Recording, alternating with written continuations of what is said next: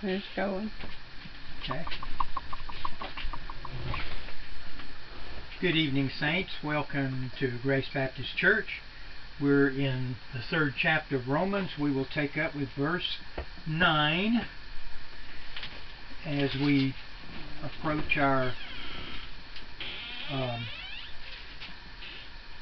ending of this study, of this part, and then we will go back to chapter 12. What then? Are we better than they? No, in no way. For we have before proved both Jews and Greeks that they are all under sin. As it is written, there is none righteous, no, not one. There is none that understandeth, there is none that seeketh after God. They are all gone out of the way. They are together become unprofitable. There is none that doeth good, no, not even one. Their throat is an open sepulchre, and their tongues they have used deceit. The poison of asps is under their lips, whose mouth is full of cursing and bitterness. Their feet are swift to shed blood. Destruction and misery are in their ways, and the way of peace they have not known. There is no fear of God before their eyes. Now we know that whatsoever things the law saith, it saith to them who are under the law, that every mouth may be stopped, and all the world may become guilty before God. Therefore, by the deeds of the law there shall no flesh be justified in his sight, for by the law is the knowledge of sin. Our Abba Father, we thank you for your word. As we read these words tonight, we understand this applies to each and every son of Adam, daughter of Adam, that has ever lived or will ever live. We look and we see who we are. We compare ourselves to this and we see how far short. Father, in all of this, though, show us Christ. May we hear the soft sound of his sandals' feet tonight. May we see Jesus in him only. We pray these things in his name through the power of the Spirit. Amen. Amen. This is a very sobering passage, and almost every one of these verses are quotations out of the Old Testament. Sometimes we look at the New Testament and we forget just how much of it was quoted from the Old Testament. We're going to look at some of these verses tonight, but I would first point you to Matthew 27, verse 46. Matthew 27, verse 46. And about the 9th hour, Jesus cried with a loud voice, saying, Eli, Eli, lama sabachthani. That is to say, my God, why hast thou forsaken me? This is a quotation from the 22nd Psalm. And Christ is hanging between heaven and earth, representing his people. And he is representing people that are sinners. We all come into the world, as we looked in Romans 5, as sinners. We are declared sinners because of what our representative did. It'd be like if you elect somebody into office and he goes and he enacts a law. You didn't personally vote for that law, but you voted for the person that passed the law. Adam was appointed as a representative. He was the best man available. He was a perfect man. And he had one rule, and that was don't eat of the tree in the middle of the garden. And instead of trusting God, he trusted himself, wanting something that was not his, and that is to be God. And by doing that, he condemned himself and everybody that he represented. And so we are born a sinner. He became a sinner. We don't become sinners. We are born sinners. Now, why was Christ saying, "Why have you forsaken me?" It's because the people he represented needed a Savior. And he quoted this verse. And so this is the backdrop to what Christ was doing that day, and the backdrop to what Paul is talking about in the 3rd chapter comes from the Old Testament. We see in Psalm 14, 1 through 3, "The fool has said in his heart, there is no God. They are corrupt, they have done abominable works. There is none that doeth good." See where that comes from? Paul quoted that in the 3rd chapter. "The Lord looked down from heaven upon the children of men to see if there were any that did understand and seek God." And what does Paul say? No one seeks God. No one understands. And he says, "They are all gone aside. They are altogether become filthy. There is none that doeth good. No, not one. Have all the workers of iniquity no knowledge?" And we see in Psalm 53 virtually the same thing, so I'm not going to read it.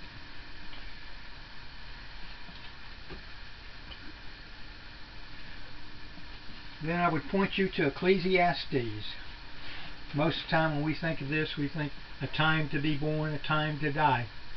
But in Ecclesiastes 7, Solomon writes, "There is not a just man upon earth that does good and sinneth not. Not even one. Son of Adam." When he wrote this, Christ did not come. There is one. Then we see in Psalm 5:9, "There is no faithfulness in their mouth. Their inward part is very wickedness. Their throat is an open sepulchre. They flatter with their tongue." You know what a sepulchre is, right? A grave. Our mouth, in our natural state, is a tomb with rottenness in it. Out of the heart we speak. And those not in Christ have an evil heart. All we think about is ourselves. And our throat is an open sepulchre, a place of death. We flatter one another with our tongue. Then we see in Psalm 10:7, "His mouth is full of cursing and deceit and fraud. Under his tongue is mischief and vanity." Quite an indictment on us, isn't it? We see in Psalm 36:1, "The transgression of the wicked saith with my heart, that there is no fear of God before his eyes." The person that is not in Christ has no awe for God, no fear of God. All we think about is getting away with what we do. Psalm 140, verse 3, "They have sharpened their tongues like a serpent. Adder's poison is under their lips. Selah." Get any worse than what they're describing? Well, listen to what Isaiah says. "Their feet run to evil. They make haste to shed innocent blood. Their thoughts are thoughts of iniquity. Wasting and destruction are in their paths. The way of peace they know not, and there is no justice in their goings.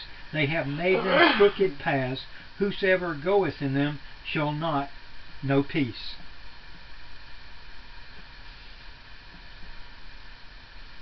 When we think about what sin is more than just one little definition. And Paul has covered quite a few bases there. I would have you reflect, though, that in Romans, the 10th chapter, 10th verse, and we will come back to this, for with the heart man believeth unto righteousness. But something has to happen to a person before he can do that, because in his natural state we are all the things that Paul has just talked about. If you look back in chapter 3, 20 and 23, for all have sinned and come short of the glory of God.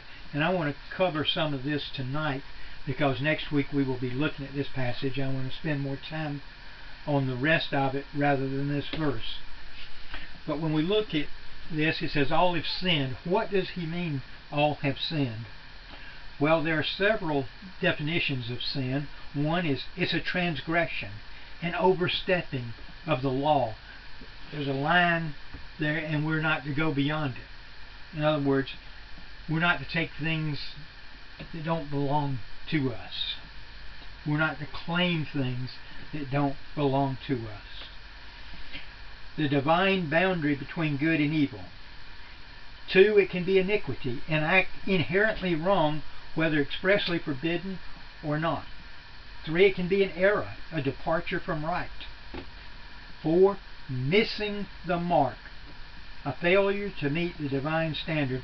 And in this verse, this is a word he uses, miss the mark. We have all missed the mark. What's the mark? The glory of God. We have all fallen short of the glory of God, and we continue to fall short even in our renewed state, our regenerated state. We are not perfect. Every day we need a Savior. 5, it can be a trespass, the intrusion of self-willed into the sphere of divine authority. Wasn't that what Adam did? God was God, and Adam wanted to be God. That was a temptation that was used. 6, lawlessness or spiritual anarchy. 7, unbelief or an insult to the divine truth. Sin originated with Satan, but it entered the world through Adam. Was and is universal, Christ alone accepted, because it says all have sinned. All have come short of the glory of God. No one does good. No one is righteous. So sin can be summarized as a 3-part thing. An act, the violation or want of obedience to the revealed will of God. 2, a state or absence of righteousness. And 3, a nature, enmity toward God. And all in Adam do all 3 things. So maybe when Christ was up there on the cross and he asked, "Why have you forsaken me?" We know why. We have just read why. We're not good. We cannot stand in the presence of a holy God. So maybe a better question is, why will you accept us, God? Well, because there was one that was righteous.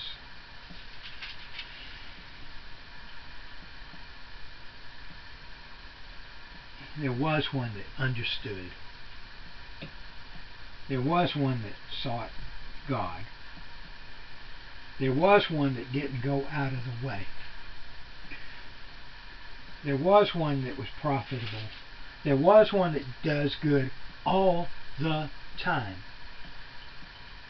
His throat was not of death, but life-giving words. He did not have poison on his tongue, but forgiveness and healing. He never cursed. He was not bitter. His feet shed his own blood, not others. And destruction and misery was not his way.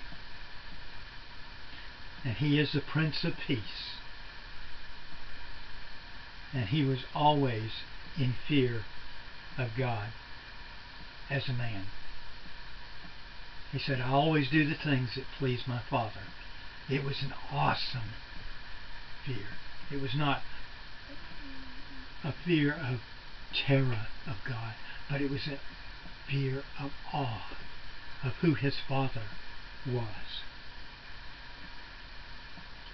So, therefore, by the deeds of the law, our works, our deeds, cannot justify us. But there was one by whose deeds we can be justified, and that is the Lord Jesus Christ. The law shows us our need of a Savior. It shows us the knowledge of sin. The law cannot save us. Even if today forward we obeyed every precept of the law with a proper motive and with a heart of love, it would not save us, because we continually fall short of the glory of God. So we look briefly at chapter 5, Romans. Therefore, being declared righteous. When Martin Luther was struggling in the early 1500s, he saw, and now you have to remember that the Bible at that time was mostly written in Latin where he was, and it talks about being justified, and the Latin definition for justified is made righteous. And Luther looked at the law, and he looked at what he did, and he knew there was no way that he could be justified. The harder he tried, the more he fell behind. And then one day, he was reading in a Greek Bible, and the word justify means declared righteous. He could be declared righteous even though he was not righteous. And being declared righteous, he would be treated as if he was righteous, because Christ had paid for all his sins, and he had a life of righteousness that he could give to the believer. So we see in this Romans 5, and we've already covered this, you can go back and look at the sermons. Being declared righteous gives us a new relationship to God. We're no longer standing before Him as He being our judge. We are standing before Him as He is our Father. Yes. We have been adopted into the family. We have a new relationship. We are no longer in Adam. We are in Christ, our elder brother. Not only that, verses 12 through 19 says we have a new representative. We're no longer in Adam. We're in Christ. And He stands before the Father every day, making intercession for His people. And if that wasn't good enough, in verses 20 and 21, chapter 5, we're in a new realm, or new reign, or a new residence, as it were. We're the palace brats. I would urge you to look to Christ. Come to Him. Confess Him as Lord. And believe in your heart that God has raised Him from the dead. I read that earlier from Romans 10:9. That if you will confess with your mouth the Lord Jesus Christ and believe in your heart that God raised Him from the dead, you will be saved. And then 10 was what I read.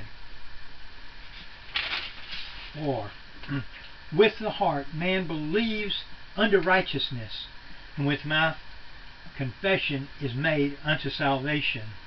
Whosoever believeth in Him shall not be ashamed. There is no difference between Jews and Greeks, for the same Lord over all is rich unto all those that call upon Him. And whoever calls upon the name of the Lord shall be saved. Amen. One of my favorite musicians, and this is, you go. It's like you go through seasons.